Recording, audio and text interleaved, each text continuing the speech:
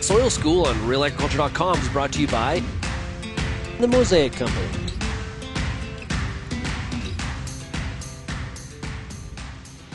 Hi, I'm Bernard Tobin. Welcome to the Soil School. Today I'm in Moorefield, Ontario, catching up with agronomist Jonathan Zettler. Jonathan, how's it going? Great. Yourself, Bernard? Hey, it's a beautiful day here. We got a great cornfield. We're going to talk about that in a second. But hey, I want to talk about you and your partner, Pat Lynch. You publish the Cropwalker newsletter weekly, and a key focus is managing and unlocking your soil potential. You know, for you it starts with understanding the soil and crop inputs. Tell us about that. Yes. So you kind of have two components when it comes to making crop recommendations. One is the yield potential, and the other is crop input response within the field. And you need a way of kind of marrying those two. And we certainly talk about that quite a bit in the newsletter and in my crop consulting business as well. It's a key focus in terms of how we make recommendations. Crop yield potential, you might have yield maps for that or educated guess how those areas could perform. And one way of maybe managing it better than at the field level is to get into the subfield level. But that means trying to identify what the crop input response is going to be in those areas. And today we're going to talk about knolls, mid-slopes, and depressions, and how to maybe make use of some of that to improve your crop input budget and the return that you get from that. Right. Now, you're a big proponent of SWAT maps, soil, water, and topography, and how they marry with inputs. And this field behind us here, one of the first SWAT map fields Correct. in Ontario, Luymes Farms. You have done a lot of work on nitrogen. We've got a few graphics to show. Tell us what you've been up to and how it's come together. So in this field, we variable rated the nitrogen and the seed on the field to try and maximize their crop input dollars and the yield potential for those areas. So the knolls in this field this year, when we nitrate test them, they're about 25 ppm using a 12-inch sample. The mid-slopes were about 40, and then the depressions came back in that 70 range. So quite a bit higher than the rest of the field. Field history, depending on weather conditions, the depressions tend to flood on this property. So sometimes yield potentials may be lower, maybe higher. Typically, nitrogen's not the limiting factor, so why put extra there? The knolls, regardless of weather conditions, because of the soil type we're on a earth clay loam here, yield fairly well, but they're very nitrogen responsive, so we tend to crank the nitrogen rates in those spots.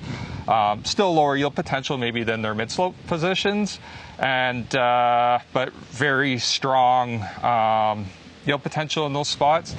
And so in the mid-slopes, that tends to be our highest nitrogen rate and strongest seeding rate because of it's kind of like the Goldilocks, not too hot, not too cold when it comes to water and rooting potential of the crop. So Jonathan, tell me a little bit more about yield potential and landscape positions. You know, take us through that. So whether you're working with SWAT or another system, the soil color can provide a bit of an indication on differences in crop input response and yield potential. It's not the only factor. There's topsoil depth also needs to be part of that conversation. But if you're out soil sampling in the field and you're throwing soil cores into a soil bucket and they're very different colors, your zones probably aren't built properly to match crop input response and yield potential, and you probably need to do a bit of fine-tuning around that. So that's one main indicator that the zones are built properly when you're working in the field. If you're wanting to fine-tune some of this on your own farm, whether you're using SWAT or another system, is to look at that soil color piece. Now, Jonathan, you've been working on this field for about 5 years with SWAT maps. You know, how have you made a difference? I mean, you know, being able to understand that soil with SWAT maps and being able to, you know, combine it with managing a nitrogen, you know, input. Yeah. You know, what type of difference have you made? So in corn, we've probably increased the top end on the field average by 30, 40 bushels in some instances. On soybeans, this field, the first year that we wrote a script on it, ran 66 bushels, which was probably a farm record that year for them. And they saw considerably less lodging in some of the depressions as a result of that. So there can be tremendous value using a system like this to micromanage, even coarsely to some degree, your crop inputs as they're getting into the field. Now, for farmers who really haven't tapped into this right now, I mean, from a soil management perspective, using a program like SWAT, what are the low-hanging fruit? Where are the responses, the crop responses? What things do you point to first?